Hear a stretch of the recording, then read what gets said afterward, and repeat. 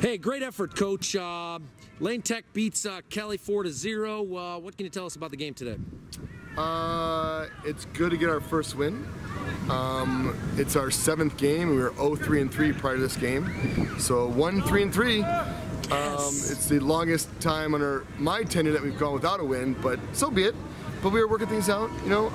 But Kelly had a lot of chances. Kelly had a lot of chances, but don't be fooled by Kelly. I don't know if we're 4 goals better than them. They have a Pepsi Showdown game. They won their game on Saturday, so they're playing at St. Charles North tomorrow.